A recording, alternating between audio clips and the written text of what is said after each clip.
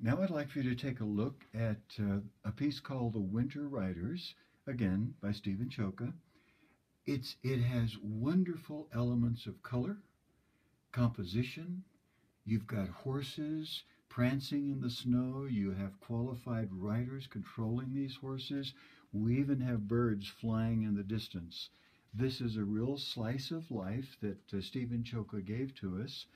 Look how the white horse, the rider on the white horse, has red pants, which makes a nice contrast to the gray and a little bit of gray-green.